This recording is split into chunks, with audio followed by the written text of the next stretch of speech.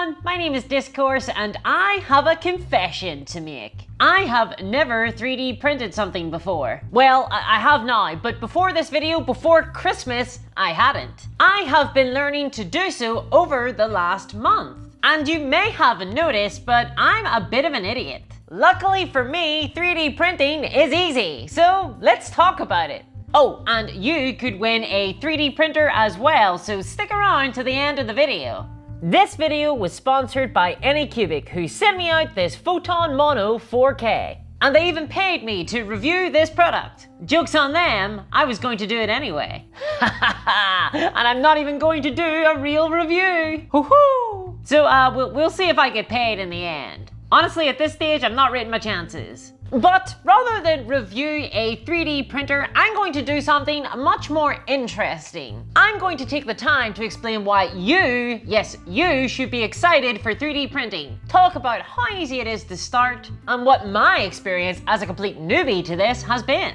And hey, maybe the Photon Mono 4K is for you. This is not going to be a technical video. I am so over technical videos. For one, I'd have to get my clown outfit again. And before I got a 3D printer, when I was looking into it, all the discussion I had seen online was very, very technical. There was talk of supports, exposure time, layer depth, speed settings, calibrations, etc, etc. My head was exploding with jargon. But in my experience, for most casual users, like me, none of that is really relevant.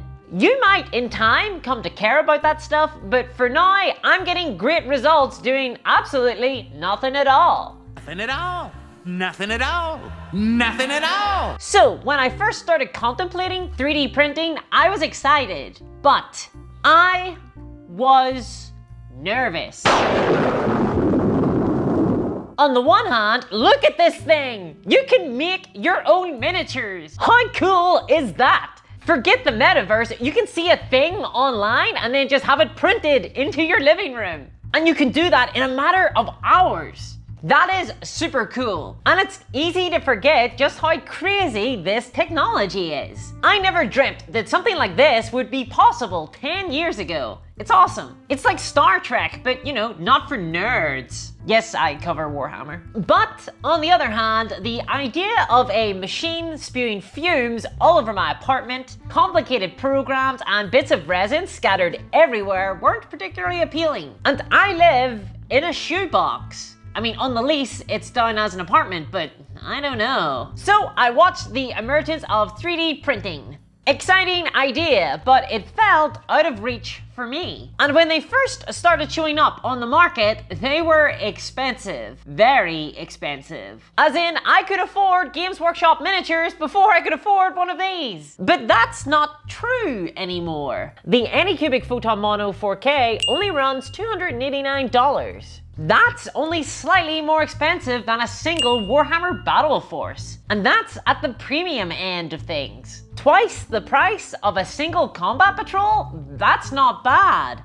And looking forward, 3D printers are coming down in price. Warhammer miniatures are going up. Yeah, I had to check these out. However, the price is all well and good, but I know what you're thinking. But Discourse, I won't be able to resist. I must consume resin. Yeah, I struggled with this too. But I feel like resisting the allure of gorging on my bottles of resin has made me a stronger person. Willpower must be exercised. It doesn't emerge from nowhere. And Lord knows I need it when it comes to miniatures. But secondary to my desire to eat resin, I had another problem. I was worried about just using the thing. When it arrived, I took it out of the packaging and I was left with a big plastic box. What now?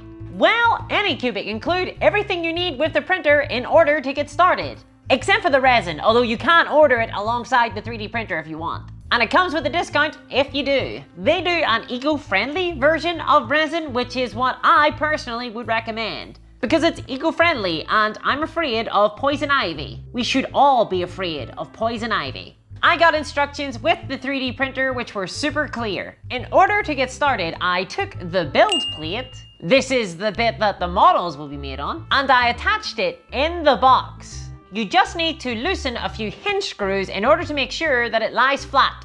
And as far as I know, that's installation all sorted. You don't really have to go near any of that stuff again. It's called zeroing, like a D&D session 0. Then it's as simple as screwing in the tank and pouring in the resin and resisting the urge to lick. And then you're just off to the future of miniature wargaming. Anycubic include a test print, which is this sort of cube thing. It's a cube thing.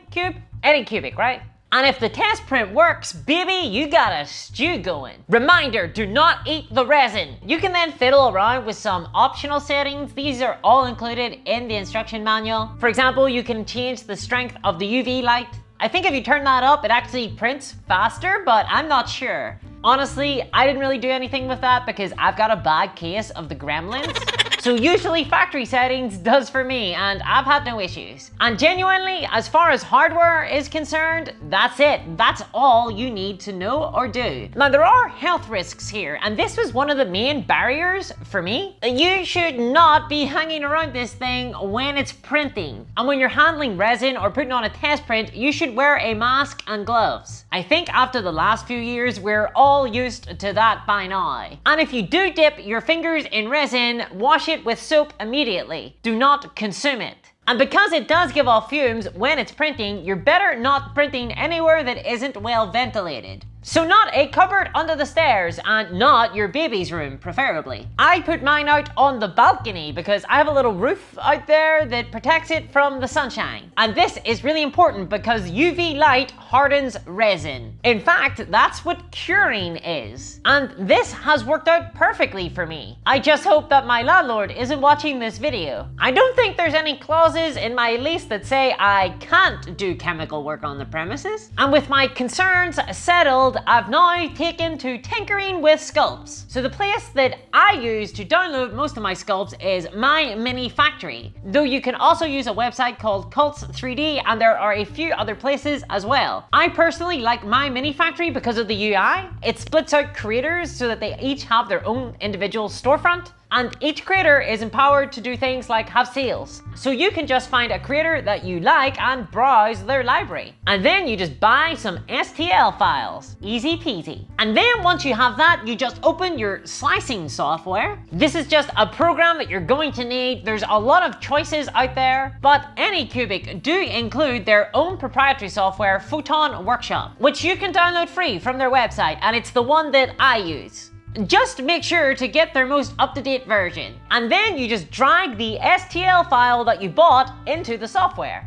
It's that easy. Now, every single model that you print is going to need to be supported. Supports are basically little ladders or scaffolding that connect the model itself to the top of the build plate in the printer. A lot of STL files do come pre-supported, and this means that you don't have to do anything at all. But if they're not pre-supported, all you need to do is click this button and it will automatically place supports for you. Though with Photon Workshop, just be careful to lift the model a little bit off the build plate before adding the supports. Otherwise, they'll come out looking a little weird. Then you take your USB stick, which was provided with the printer.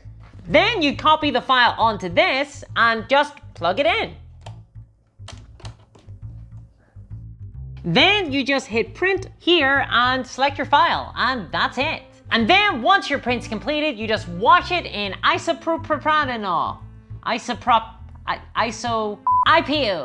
It's called IPO. It's a chemical thing. You might have used it already to strip paint from miniatures. But the eco-friendly resin that Anycubic sell can be washed with dish soap. So while the eco-friendly resin is a little bit more expensive than the standard resin, I think overall it probably works out to be cheaper because you don't need to buy any IPO. Then you can leave your printed mini in the sunlight to cure and harden. Now that's if you live somewhere that gets sunlight. I live in Ireland, so I don't. So I bought this UV light for around $27. You just give the minis a blast with this and they're done in seconds. So probably worth it in my opinion. And that's it. There's nothing more needed.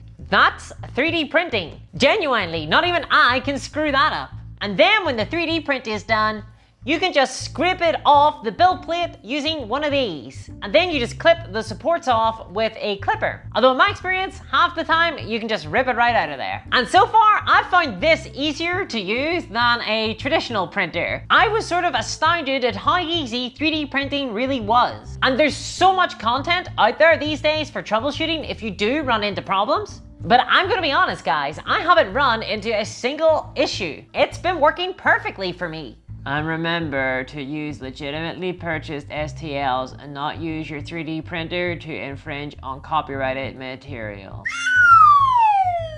Now, I printed off a few models with this printer in order to get across the variety of miniatures that you can have these days. Okay, and these General Grievous looking guys are the Robot Legions from One Page Rules. These models came as one piece, so there was no assembly that went into them. Plenty of folds here in the cloak, but you can see that their posing is pretty good, and the depth of detail is great. And you can see that the limbs are very slight, so it's surprising the amount of precision that you can get from one of these machines. These guys look awesome, and they come with a variety of weapons, each one filled with detail. You can see the lines on their faces are distinct, and contrast paint will take to them very well in my experience. And here is a truck. This has already been primed. I printed this to use as a little bit of terrain. Maybe I'll use it for my Gene Stealer cults. And you can see it looks really good. And it's not too heavy, it's a nice weight to it.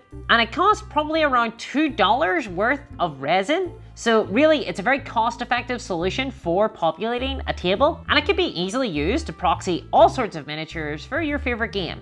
This is the buggy from Duncan Shadow, and look, the depth of detail that you get from these 3D models will be a little bit less than what you would get from, say, a Games Workshop miniature, but damn, it's close. And for the price you're paying, it's incomparable. There's just so much long-term value in these things, and it's completely changed my relationship with miniatures. I don't really view them as rare, pristine items. Now I can experiment with them. I can do all sorts of crazy paint schemes just to see how it will turn out. It's really exciting, and I've gone on a bit of a printing spree with this thing. Honestly, I've felt like a kid in a candy store. And a surprise for me was that printing time is not bad at all. Usually you can fit around 5 or 6 infantry in a single print, though you can fiddle around with how you stack them. I think that my record is around 11 miniatures at once. And this takes around 3 to 4 hours to print a squad. And it's not like you have to sit and watch it print. You can go off and do whatever, or paint the last squad that you printed. Oh, and opposed to common wisdom, 3D printers do not go brr. It's more like a zzz. I don't know, you can't really hear it. So yeah, there you go. If you've ever wondered how hard is it to 3D print something, the answer is, it's not. So if you want to check it out, why not check out the Anycubic Photon Mono 4K? There is a link in the description below. And if you want a chance to win a Photon Mono 4K yourself, just leave a comment on this video saying what model you would most love to print. And you can look on places like My Mini Factory for ideas, because there is a lot of awesome models out there. And just make sure to include the word print, P-R-I-N-T, in your comment. And I'll pick out a commenter at random to receive a printer. And this will be drawn in the next week. And as always, a big thank you to everyone that supports the channel, especially my patrons whom you can see listed here. And thanks to Anycubic for sponsoring the video. And if you want to see more future content like this, please subscribe to the channel. And I'll catch you next time. Oh, and don't eat the resin. That was a joke. Bye-bye.